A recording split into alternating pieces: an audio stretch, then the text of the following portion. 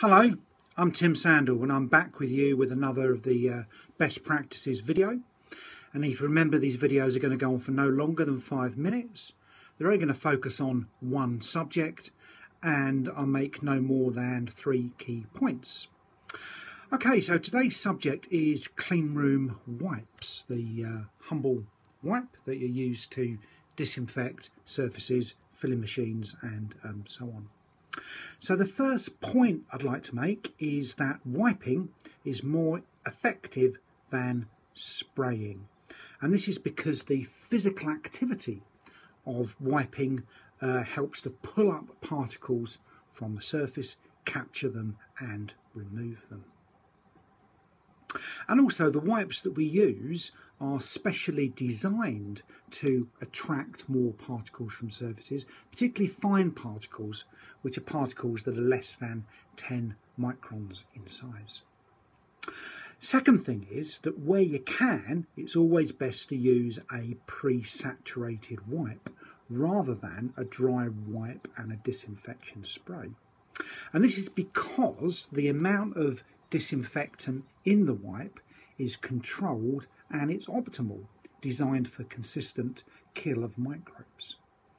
The second thing is that the pre-saturated wipes contain the right chemicals which are designed to lower the surface tension, allowing particles to be pulled up and captured from a surface. It also stands that our wipes are low particle shedding, which means that we're not putting more particles onto the surface that we're trying to clean.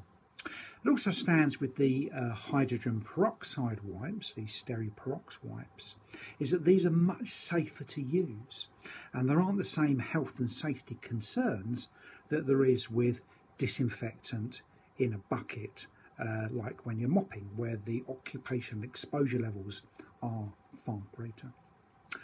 Okay, the third and my last point is that you must use wipes consistently.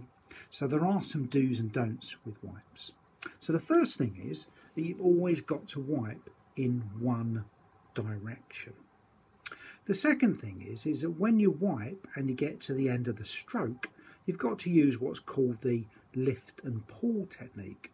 So you go all the way along and then you get to the end and you're lifting that wipe up because you're taking away anything that you've wiped up. Otherwise you're going to leave it on the edge of the surface.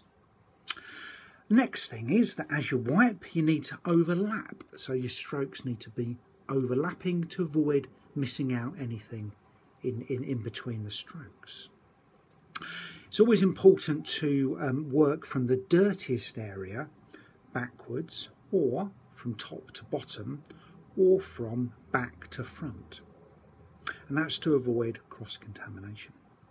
It's also important to use the four-fold wipe technique. So when you take a wipe, you fold it once, so it's like that, and you fold it again. And this gives you 8 clean surfaces to use for every stroke. It also enables you to give even pressure as you wipe, and as well as getting the 8 uses, you're avoiding using the same surface of the wipe more than once. Now a stroke is a maximum of 10 wipe lengths. So you've got your size of your wipe, and as you're going along the surface you get to about where it would be 10 wipes, then you stop and you flip over the surface and you use the clean side and you keep going until you've used all 8 goes. Okay, well that's it, coming in just under 5 minutes. Keep on doing a good job, and until next time I'll be back with you with another 5 minutes with Tim learning video, and good luck with the rest of your shift. Goodbye.